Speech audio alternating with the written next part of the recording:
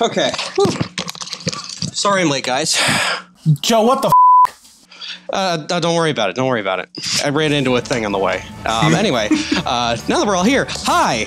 Welcome to a very, very special Bomb Squad movie night episode. I am your host and master of ceremony for this evening, Joseph Henry Vrenick, and today I have with me... Hi, I'm Austin Zwiebelman. I'm Tanner Richard Kraft. I'm Tim M. Soul. And today we have arguably our most special guest to date. My name is John McPhail, and I'm the director of Anna and the Apocalypse, and we chat with you nice fellows about it. Yeah, we got the director of today's subject matter, Anna and the Apocalypse. One of my favorite movies of all time, one of my favorite Christmas movies of all time, and my favorite musical of all time. Hello? Can you hear me? But before we get into our thoughts on the movie, we're going to put our guest on his toes because he's got the first question up here. This movie came out, it debuted 5 years ago at Fantastic Fest and has since begun to develop a very faithful cult following. I got to ask John, now that it's been 5 years, how do you feel about the rise of this fan base that you've got going on here? What are your thoughts and feelings on the movie 5 years later? Oh, like I'm just delighted, like that people are enjoying it. Like that was always the objective. Just part of the reason I make movies is because I just want people to have a nice time and enjoy an experience, and to know that people are taking it to their hearts and it's part of their Christmas traditions and stuff like that is that's incredible. That's beyond what we sort of set out to do. So I'm delighted. It's a great film. I'm so happy that it's growing a fan base, and I'm happy you're happy with the results, and I'm happy that I got to share this movie with more of my friends, and we're gonna get into our thoughts here on the movie. You think we're friends? Yeah, I have friends. I say to the guy that lived on my couch for what, 3 months? No. Yes. All right, who are we gonna start with on this one? I think we are gonna go with Tim, because I know you were out of this group here, you were the first one of my friends to have seen this movie. Anybody who knows me knows that every October I do a 31-night horror movie marathon. I've been doing it since 2015. So in 2018, I thought it would be fun to do a 25-day marathon of Christmas movies in December. So, I watched some of the big ones, like you got Gremlins, got Black Christmas, you got Silent Night, Deadly Night. Garbage Day! Huh? No! I discovered some really cool, lesser known ones, like Dial Code Santa Claus is really fun. I also watched some that aren't quite so hot, like Feeders 2 Sleigh Bells. But yeah, that month was when the US release of Anna and the Apocalypse came out, so I got to see that at St. Louis's Tivoli Theater and had a really good time seeing it there. Generally, I'm not super big on musicals personally. There's some exceptions. There's some musicals that I really love, like The Muppets Christmas Carol is one that I really love. Nightmare Before Christmas is one that I love. I think Christmas is really the secret seasoning to get me invested in a musical. So it works here. And I think that it really is effective. I love that it's sort of this Shaun of the Dead as a Christmas musical type thing. I think it's a lot of fun. There's a lot of fun character stuff. There's some really great character arcs in there. That's sort of what's great about a lot of zombie media is you have all of these character dynamics of everybody going through this apocalypse. And I think that this really was a unique approach to that and really enjoyed it. Hell yeah. What do I do? What do I do? Make the movie! Destroy the brain!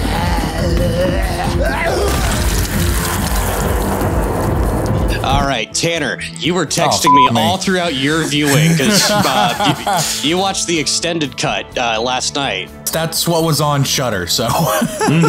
In my opinion, the superior version. Tell us, what are your thoughts on the movie? Right, so, unlike Tim here, I personally am a huge fan of musicals. I f***ing love musicals. It's one of my favorite things. Spotify Wrapped was just a couple days ago. One of my top genres was show tunes, so I very much like musicals. Good morning, Usnavi. I love musicals. I love horror-adjacent, horror-themed things. I love zombies, and I love Christmas, all right? These fuckers, they say Halloween's their favorite holiday. F that, but I fucking love Christmas. I love the giving season. I love the little green circles they put on doors. What do they call those? Wreaths. Christmas wreaths. Wreaths. Thank you. I forgot the word for wreaths. I was pretty much genetically predisposed to like this movie, and as Joe predicted, I loved Anna and the Apocalypse. It's a very fun movie. I love all the characters, Anna especially, obviously, but the music is what really stood out to me. I don't know much about the songwriting process and how these songs came to be. Probably the director would know more about that than me, but I loved the music. I think it was the second number, which was called... Are you talking about Hollywood Ending? Yeah, I think I texted you, is Hollywood Ending the greatest song ever made? One thing scientists can agree on.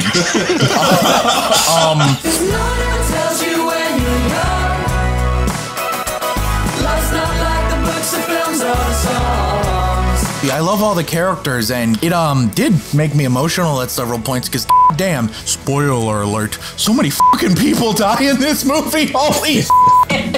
I texted Joe at some point. I'm like, who survives this shit?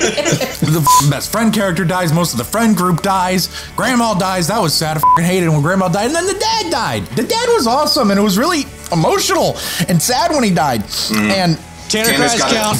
Tanner's got to think about dads. You made him cry live. Yeah. I didn't do anything. That was Tony. Oh, yeah. All Tony. I did this to myself, really. For a movie where so many people die, it's remarkably still a very fun movie. All the musical numbers are really fun and inventive. The choreography in this movie is genuinely incredible. It outranks a lot of choreography I've seen from Hollywood movies as of recently. You know, because it has choreography, unlike Dear Evan Hansen. Thank you, Joe, so much for introducing me to the movie, and John, thank you so much for making it. No, thanks, dude. No, thank you. Dude, trust me, I'm so happy to introduce people to this movie. It's one of my favorite things ever. All right, Austin, I know you've got some things to say about this. I know you're a fan, so let it on out, bud. I mean, it's a bang-up musical, about as good as anything Kenny Ortega's ever made, thanks to really excellent song work from Tommy Riley and Roddy Hart. It's no shock that they got drafted into a Spielberg project eventually. Those guys showed up with some serious jams. And thank you. Sarah Swire did a really great job juggling an acting role with choreographing the dances. Lots of fantastic wides. Thank you for the wides. Cannot explain how impressive Turning My Life Around looks on a first-time watch. Not letting anybody bring me down. The emotional core of the story actually plays really well, like what Tanner was saying. Somebody said that they chose you, John McPhail, to direct because of the warmth that you brought to the movie, Where Do We Go From Here? And all I could say is, this movie made me cry because of a light-up Christmas sweater, so that's well played. Oh, thanks, dude. This is also one of those movies that's like Evil Dead 2 in a lot of ways. It's gory, it's got to be fun with a crowd full of fans. A good amount of it was filmed in a school. But my favorite way that it's like Evil Dead 2 has got to be the way that the film becomes something even bigger once you start watching behind-the-scenes featurettes about it. Not only is the genesis of this project inspiring, watching it develop from an offbeat short that Ryan McHenry made in his third year at college into this magnificent, colorful feature film, but the way that everybody seems so fond about it in retrospective, and the amount of heart that's in the finished film really feels special. It's like the antithesis of a production like Apocalypse Now. Instead of a bunch of people getting sick and having a terrible time, the vibe you get learning about Anna is that people had a really wonderful time working and making this insane film. You can go watch this on like Tubi, a bunch of places, Shudder right now if you really want to see it, but I'd actually recommend for this film, people go get the double disc extended Blu-ray edition instead. Seriously, you get footage of the crew turning the Edinburgh Film Festival into a real-life zombie party. Some of the original opening that's like La La Land meets Zombieland, and Some Things Never Change, a really touching song that's got like 7 cameo posters in the background, including one for a particularly important Takashi Miike film. Happiness in the Kakutauris, man. Yeah! Also, it's just really funny how that head explosion panned out at the bowling alley. There's a ton of great stuff on the special features for this. I'd imagine that most people are going to like this movie if they give it a chance. It's the punk rock spawn of Disney Channel original movies and the 2000-odd zombie craze. But there's so much great stuff in the story of how this got made too. It warmed my heart, and I really recommend jumping down that rabbit hole if you're into filmmaking. I hope that this gains bigger cult status over the years, like so many other movies that have that Orion logo out front at some point. Everyone did an excellent job. There's almost nothing out there like Ant in the Apocalypse. No, thanks, man. That's lovely. That's really lovely words. Thank you. All right, my time to shine. John's heard a lot of this already because we followed each other on Twitter when he was on Twitter. I would not fucking shut up about this movie when I saw it. How much do I love this movie? So here's the US cut DVD. I showed the Blu-ray off, and also here's the fucking soundtrack. Oh! Yeah, the soundtrack, I bought it on CD. I want to get it on vinyl at some point. At some point, I'm also getting the poster. I tried to get it before this podcast, but I didn't. I've got the Japanese release. Oh! What? Oh, Nice. That is awesome. Oh, it's like one of the most exciting things about that being released, like in so many territories, was Japan and being able to get a Japanese poster and like a Japanese DVD. I was like, yes! I cannot overstate just how much I fucking love this movie. It's gonna be okay. Our parents will know what to do. At one point, Tanner was talking about a film essay that he wrote in film school about the Avengers, and it's like, why you got to embarrass me in front of the director? I wrote my film essay on this fucking movie. Like that's how much I fucking love this movie. I wrote an entire essay on it. I got to talk about how much of a miracle this fucking movie is for me. I hate musicals. I really do not like musicals. There's of course exceptions, like Willy Wonka and the Chocolate Factory is one of my favorite movies of all time. Recent examples, Tick Tick Boom. I enjoyed In the Heights, I guess. I really liked La La Land at the time, but I don't think I could ever watch that movie again because I lived that movie twice. He's literally trapped in a musical for like 2 days, like just trapped. Oh no! I've been La La Land again. It's like if you were to ask me in 2018 what my favorite musical was, I would have told you Poultrygeist, Night of the Chicken Dead was my favorite musical of all time. It'll kind of lead into how I discovered this movie. I can't remember which movie it was that I saw, but I saw it at local St. Louis Theater Ronnie's. And every movie that I saw up until December, the trailer for this movie would play. And I watched it. It was like the critic quote, Shaun of the Dead meets La La Land would come up. And I'm like, okay, you've already kind of sold me on this. And I love zombies, so that's another selling point. And it was What a Time to Be Alive was playing for the US trailer. And I was like, okay, I think I kind of understand what this movie is. I expected this to be kind of a trauma movie. I'm not gonna lie. What I wound up getting was something so much better than a trauma movie, and it's, man, I can't even put into words just how much I fucking love it. And it was a shame that the 2 times that I saw it in theaters, nobody was there. There was maybe like one other person. Boo. I was that other person. It's funny because it's like I caught it like the week that it came out, and I kind of was like, I really liked it. I tweeted out, it's like, I really like this movie. If Ella Hunt, Sarah Swire, Ben Wiggins, all of the cast, if they don't become stars like within like the next 5 years, we committed like a humongous crime. That movie just could not leave my brain. And I saw it a second time, which is a very rare thing for me to do. I do not see movies in the theater twice. Come with us, Arthur. You can help. Don't patronize me, you f***ing janitor! Even better the second time around, I almost made it a third. But my ex-fiance was like, nah, I don't want to see it. That's why she's my ex-fiance. Exactly. This movie quickly became one of my favorite movies of all time. So much so that it kind of influenced like short films I was making, because I watched this in my 3rd year of film school, which I guess is fitting considering Ryan McHenry made his short film in his 3rd year of film school. The poster for Double Bill intentionally apes the Anna and the Apocalypse poster.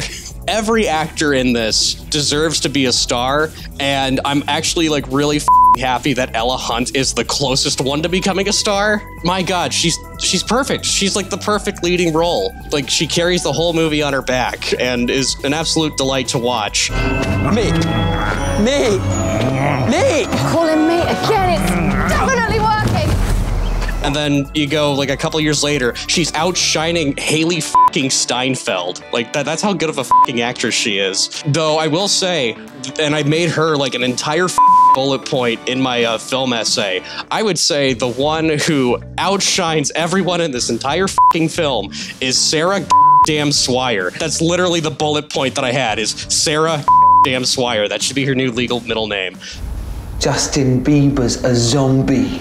Also, search hashtag evac selfie. Oh no. We all deserve to go extinct. Everyone else is so f***ing good too. Marley Sue has like a really good musical number in this. It's no wonder she was nominated for the Fangoria Chainsaw Award, because like that whole scene is like one of the best scenes of the movie. But, she won a BAFTA last year. Yeah, she won a BAFTA. Yeah, she's a fucking BAFTA winner. Nominated again this year, but she didn't get it. But the full cast are incredible. Marley is incredible as well. I've warmed your milk and made your favorite snack. So come on over and unload your sack. Even actors like who are like the veteran actors, like Mark Renton's really good. Like he brings a lot of warmth to it. Paul fucking K as the villain. My God, he is clearly having the time of his life playing the villain, which would probably make Roger Ebert very happy because he wanted to see more of Paul K. Thumbs down for me too. I agree with everything you say, except I liked the goofy guy who gives them all the James Bond gadgets. Mentos? Yes. A minty-based breath snack candy which doubles as a small explosive device. The musical numbers in this are f***ing incredible. Christmas Means Nothing Without You. It is a song so loaded that you could probably write an entire academic paper on it. I remember watching the behind the scenes stuff, and you had said that South Park Bigger, Longer, Uncut was one of your favorite musicals, John. That is probably the most South Park sounding song ever, because it reminded me of Christmas Time Once a Year. I love South Park, absolutely adore it. And like obviously when I was in high school, I was like, that's when it first like hit the internet. And South Park Bigger, Longer, Uncut, the tunes in that are just they're amazing. I will say, Hollywood Ending, great song. I gotta say my favorite's Turning My Life Around. Not just like musically, technically, like on a filmmaking level, that sequence is perfect. Like it's easily the best like musical number of the whole movie. Though I will say this, Human Voice, great musical number, really hits different when you watch it during a pandemic. It is a great number, and I would argue that's the moment of the movie that it went from being a great movie to something special for me. It's an emotional number like even before a pandemic, but when a pandemic hits, it hits differently. I need a human voice, something that I can hold on to. I could go on all day about how much I love this movie. I've taken up a lot of time in that category, though. So we're going to go to general discussion. But first, here is an ad break. Here's Jason Alexander promoting KFC popcorn chicken. All right. Popcorn chicken to all, and to all a good night. And we're back from ad break for another ad. Tanner, you know all about this. You take away. Hi, Tanner Richard Kraft here, Bomb Squad Productions. You may know me from such films as Bomb Squad Movie Night, Black Panther Wakanda Forever, and Bomb Squad Movie Night, Anna and the Apocalypse, the one you're watching right now. Do you like colors? Do you like movies? Do you like boards of wood with colors from movies in it? Then I have a deal for you. MoviePalette.com, a beautiful fancy website that has these little works of art that take the primary color of every frame in the movie, slice it up into these little lines, and then make a whole little piece of art out of it. And one can be yours too. If you go down to the description of this video, you will see a link to the website MoviePalette.com and also a promo code SQUAD15 that'll give you a 15% discount code on the movie palette of your choice. Again, that promo code is SQUAD15. You can maybe request they make one of Anna and the Apocalypse. I don't think they have one yet, but from what I understand, you can request any movie you want. Hell yeah. All right, now we're going to move on to general discussion / trivia corner, because I'm merging the two together because we got the director on here. I figured it would just be 100% absolutely f***ing useless to just have like a thing where I rattle off trivia. We can ask the guy anything, and we could just talk about bits in the movie for the remainder of the podcast. So if anyone has any questions or anything they want to bring up, we'll let you go first. All right, I got this. What was the best day of crafting? No, I'm kidding. I got one I desperately want to ask. What was it like going from making a film starring loads of old people to a film starring loads of young people? Was it a big switch for you, or did they feel complimentary in some way? It was strange because like the kids, like they kind of with Anna and the Apocalypse with the cast, like we set up production base inside the school, so there was like certain floors that weren't being used, and like we were using them for production offices and stuff like that, as well as like costume, makeup, and the dressing rooms, and they just felt like they were back at school again, and all the teachers were away, and they had the run of the school, so they would just be running about mental. Like they'd be running about having like Nerf gun fights in like the corridors. And like one day I was in my office and I could hear like shouting and screaming, and I came out and I was like, what's going on? And the girls are all standing outside their dressing room, and they're like, they stole all our throws, and you go in and the boys have got all sparkly throws and they've built a fort out of it, and they're like taking like a reception to come and spend a day in the fort. Like, yeah, it was ridiculous. They were just children, absolute children, but in the best way, and they were amazing because they just, like, we all just love each other, even like now, you know, we're all still so close. With that, it made everything just so easy because they just wanted to just do their best every single day, every single time they come onto set. They just wanted to hit their marks and support each other and support the movie. Like, it was an absolute blessing. And it was the same way, like, where do we go from here? Like all the cast there were just just supported the movie, and they were just loving being on set and playing in front of a camera. Like, it's what they want to do, you know, and they were incredible, like, every day. And when it came to like sort of bringing it down, they knew when to sort of like, you know, just carry on right out of it because of the, you know, where the film goes to. We were always had to sort of like they would all go off into their own wee corners and, you know, and find their moment and come in and just shine. Even like sort of like Ben's, like our next crew, like they would all sit at different parts of lunch and all that, and they would all like pick on each other, and like, you know, like as I said, like they were just full of carry on, absolute carry on. So yeah, no, it was amazing. Righteous. That's the kind of attitude I kind of aspire to have on my sets, because God, that just sounds so much better than most of the sets I've ever been on. This was a really fun shoot, and like, so I started out as a camera assistant, so like, you know, I worked in the camera department for years. So like a lot of people who were on this, like the camera team were the camera team I used to work in. Do you know what I mean? So like, not only are they, you know, coming on as, you know, really, really good professionals, but also they're coming on to support me. You know, like I used to make their coffee, do you know what I mean? Now I'm their director. Like most of the departments I'd worked with them. The designer, like for in the costume department, like me and her used to like do runs when we were trainees, you know. So it was such a warm set with both the cast and the crew. Because I have a curious question here. We all went to film school. We're all aspiring filmmakers here, and me specifically, like I said earlier, I love musicals, and as someone who would maybe like to one day direct a musical, I'm just kind of curious, what's different about directing a musical versus a more traditional narrative piece? Like what changes in your mindset, if anything? Well, I mean, like for everything, every single musical piece or moment has to have a reason for being there. It's not like it's been 12 minutes and we've not stopped and sang and danced. Let's batter one right in there. You know, like, you know, everyone has to service the characters of the story. And, you know, Alan McDonald, Ryan McHenry and Alan McDonald, Alan just ended up taking it on after Ryan died. Done a wonderful, wonderful job of, you know, of sort of melding all those moments together. You know, every single time we were sort of like, because, you know, there's a couple of numbers that get cut, and we were always going like, do we need it? Do we? And that was always like the part of the process. Like, is it doing its job?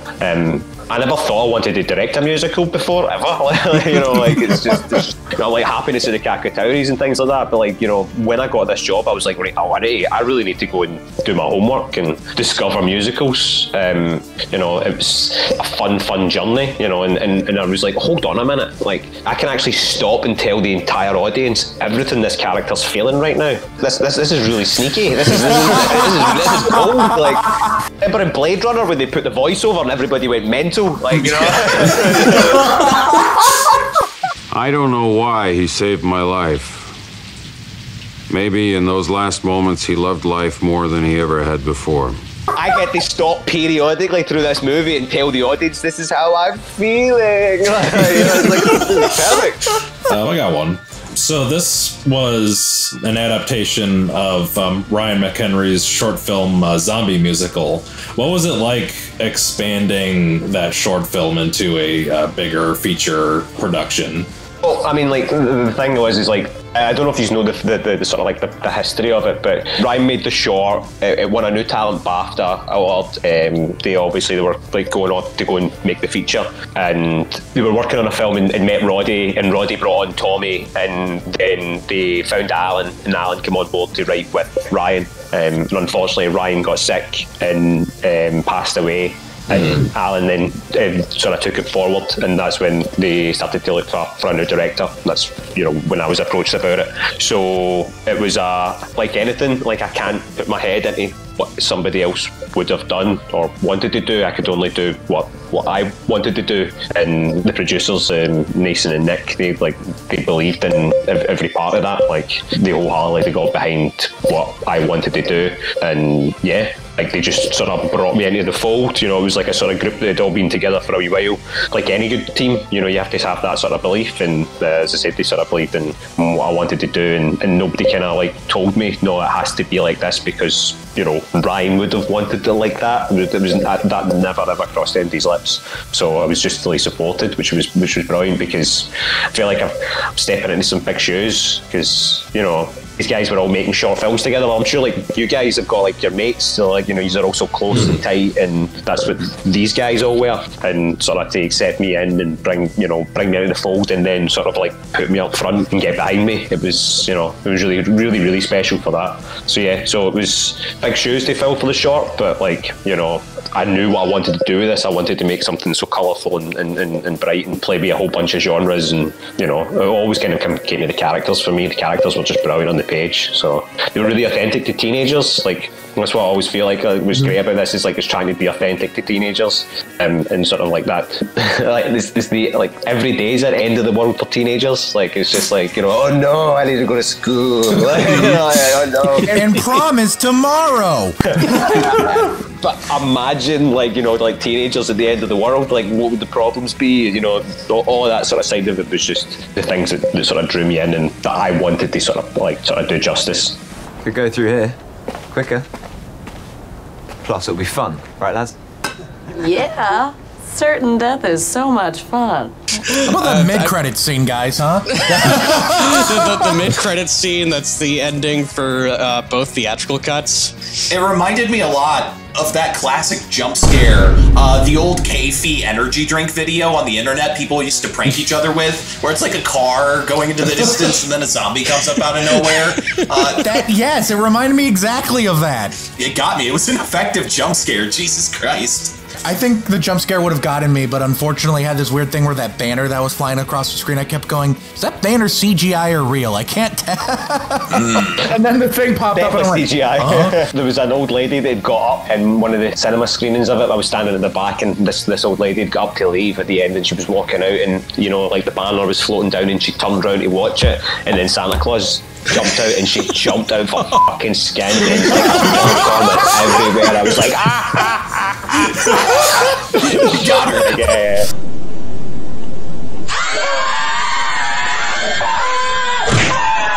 One of the biggest laugh scenes that I have is Chris's ingenious plan to make it to the school with what Tanner called the most Pirates of the Caribbean ever. Them walking around with the inflatable I called it a Pirates them. of the Caribbean ass plan. I was gonna bring that up, because like that's probably the one scene that's like probably the most just like anxiety driving, because then they have the zombies right over them, and then one of them fucking pisses on Sarah Swire.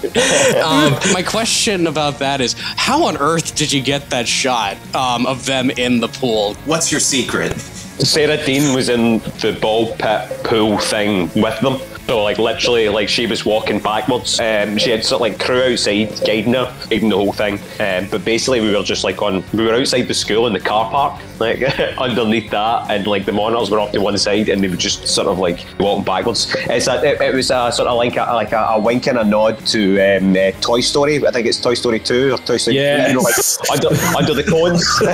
Yeah. When you actually look at it in the film, it looks like wide and big. So that thing had to have been like really friggin' tight. I could not imagine shooting that. It was a wide lens. We were like, we purposely played on wide lenses on certain times, and I think Nice. that was one of them. Guys, the head in the ball return. When I saw the zombie head come out of the ball return, I lost my mind. That is one of the best zombie kill moments, like in just anything ever. It's seriously friggin' creative. It's fishing wire. Oh, thank goodness. I was about to say, ball returns are notoriously finicky. Sometimes you don't get your ball back. I can't imagine sending a prop head through one. I think we only got 3 days in there as well. Like it was quite a tight shoot, but I think I'd get 3 full days in there to do everything. And it was like one day. It was like the day we were doing like all the fight sequence stuff, and I was like, I'm not a director today. I'm dictating. Shut up, listen, right? You're going here, and this is happening here, and this happens here. And it was just one of those days because it was just so jam-packed, and obviously trying to shoot all that action. It was sort of like tight, but it was got it done. It was great fun as always. There's like stuff from that sequence I'm gutted because it's been cut. There was a bit with Chris, because Chris is always sort of like going on about movies, and like he hits the zombie and it goes, and he's like, "Are you okay?" I'm like, "Oh, can you understand me?" It grunts and he goes, "Okay, who's your favourite Bond?" Because mine's is Timothy, and he's about to say Timothy Dalton, and it attacks him, and it was like I see it, and I'm like, I wish I'd kept that joke in. Like, oh. Speaking of Chris, I gotta say, one of the most relatable things in this movie, as a film school student, and I think all of us can kind of agree, is his introduction at the beginning when he's showing off his show reel and being told that, yeah, I don't think this works. That is one of the most relatable things to like a specific breed of people that is film school students. It was good. It had like explosions comped in. He did great for a high school level. We shot all of that before we shot the film. It was like days away from shooting, and then like I had the cast, and we were just running about the school shooting like little bits and bobs. There was other ones that were cut out of there as well, because there was one with Malcolm, who's John, like in an air duct with the vest on, like come out of the coast, we'll have a few laughs. You know, there's like a whole bunch of stuff like that. And a little fun trivia is Christopher Laveau, who plays Chris, is the grandson of Robin Hardy, who directed The Wicker Man. And that's why, like, there's a Wicker Man in his showreel. I would not have expected that. That's incredible. You know what we surprisingly haven't talked about yet? At least I don't think anyone brought it up. How delightfully fun a villain that principal character is. I love him. He's chewing up the scenery in every scene. He's having so much fun. I think it's about time we had a little chat about health and safety. I always wanted them by the end to be like my Willy Wonka meets the Joker, like, and I was like, oh, you got it. He's like, oh, you got it. That man in that movie predicted COVID-19. Sanitizer is your friend. Yeah, when he said that at the beginning, I kind of like looked around like, what the f did he know? He knew, and he let it happen.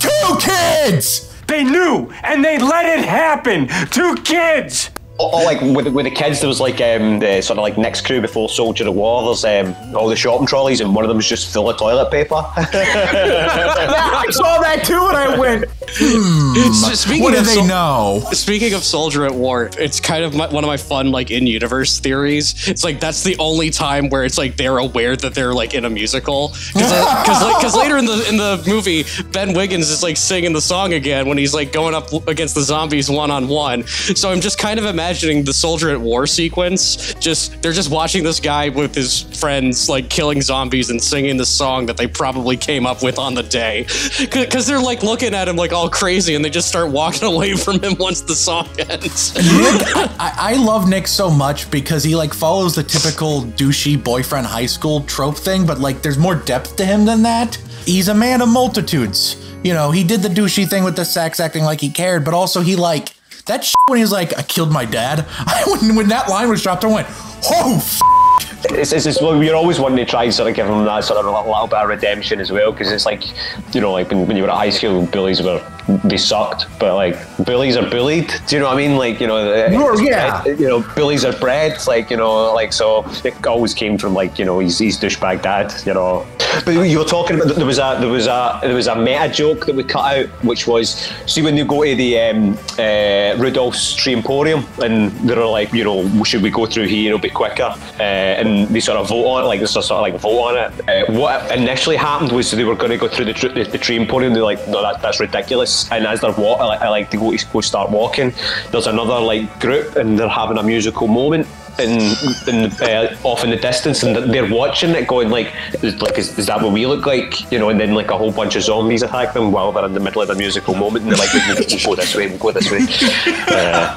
God, that's incredible.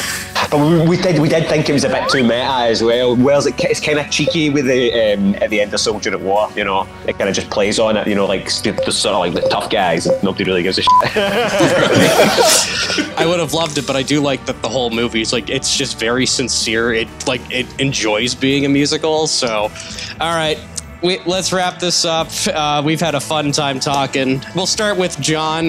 Do you have any final thoughts on your own movies, or anything you want to say to the fan base that's been slowly accruing? Anything you want to say to us? One of you guys said earlier on, which was like, you discovered this movie, and that was always the plan for this, was that it would be a discovery movie. It would always be something that someone went and saw, or by chance came across and goes, you have to watch this, to their friends. And like, that's kind of like what's been incredible about this film, is the people who it touches, they just love it, and they just want to share it with everybody. And it's what we need to grow and to find that audience. Like, you know, we're reliant on people doing that. That's and that was always the sort of like, you know, the genesis of the movie, what it was going to be. Like, the way that people's taken it, and the way they have like just shout from the rooftops, you have to see this, you have, you know, and bring all their mates around and put it on, or like force them to watch it. You know, they are the ones who this movie's for. This is who it is exactly for. And you know, we're just so lucky to have people who have just, you know, championed it, and like you guys, you know, bringing us on to, you know, bringing me on to chat about it, and more people just hopefully discover it, and then they'll shout about it, and you know, it'll just continue like that, hopefully. Hell yeah. I hope to introduce more people to this, because God, I could talk about this movie all day, but we're gonna get the guys' final thoughts. Tanner, go. It's a wonderfully beautiful movie that's Christmassy, it's horror-y, and it's musically. And Joe, you were talking about this earlier. It's the sincereness that makes this movie magical. It would be so easy to make this concept and make it like some post-ironic bullshit, but it's not. It's very sincere in it's what it is, and I think that's what makes it special and magical. It'd be so easy to make this the joke. It's a lot harder to make it sincere in what it is.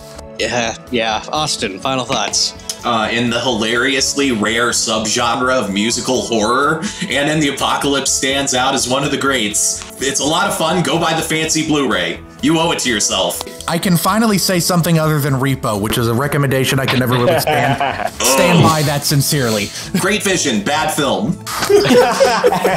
Tim, final thoughts. Thank you, Joe, for providing me with this rare opportunity to say this directly to the director of the film we're talking about. Movie good. Yes! All right, my final thoughts. I love this movie. It's fun, it's funny, it's 100% sincere. John, you directed the fucking hell out of this movie. If I could compare you to any director that this kind of reminded me of, I gotta say, another one of my favorites, St. Louis's own James Gunn. Man, you just bring so much fucking heart to this. Thanks, and I gotta say, and this goes for everyone involved in the cast, if Ryan McHenry is out there somewhere in the universe, I genuinely hope he is proud of this, because you guys made something special. Real quick, you are sharing this with the cast, right? Yeah. All right, shot in the dark. Hi, Ella Hunt. I would love to negotiate how much of my paycheck for the year it would take for you to come onto the podcast and talk about robot overlords. And I promise that I will keep my questions about Gillian Anderson to a minimum. What have you done? Joe, I love you. God bless you. All right, that's our final thoughts on Anna and the Apocalypse. John, before we go, do you have anything that you want to promote? Do you have any upcoming projects that you want to plug? Dear David, I've got a few that's coming out. I had a really good time with the cast and the crew. Hopefully see that film soon. But I'm pitching as always. I got a couple of films out for cast. But yeah, no, just plugging away, just trying to make a life being a filmmaker. That's the dream. That's the dream. Yeah, whenever those come out, everyone go check it out. Also, check out Where Do We Go From Here, which is also available. It's on Freevee. It's a really f***ing good movie as well. Now let's wrap this thing up. All right, thank you all so much for watching this very f***ing special episode of Bomb Squad Movie Night. Let us all know what you thought down in the comments section below. Are you a fan of musicals? Have you even heard of this movie? If you have seen this movie, what's your favorite musical number? Comment below, let us know. While you're down there, hit the like button so we know how much you like us. Hit that subscribe button so we know how much you love us. Hit the bell icon to get updates on when we upload new videos. Check out our audio versions on Spotify. Check out our Patreon. The next patron legally gets to be my parent for a month. Check out our Twitch. We're going to be doing more live streams coming up, hopefully. I'm going to let Tanner introduce next week's movie. Next week, we are going to be doing one I'm very excited about. It is probably my favorite Steven Spielberg movie. We're going to be doing Catch Me If You Can. Tom Hanks, Leonardo DiCaprio, Christopher Walken. It'll be a lot of fun. You don't want to miss it. Another unconventional Christmas movie. You're right. It is pretty Christmassy, yeah. Yeah. Stay tuned for that next week. Thank you all so much for watching. Thanks again, John, for coming on. And always remember this holiday season, forget your troubles, forget your woe, live for today, because you might be dead come tomorrow. We'll see you next week, guys. Robert Downey Jr. has like $1 bazillion. I slid my ticket across the table and I said, "Sorry guys, I gotta see about a girl."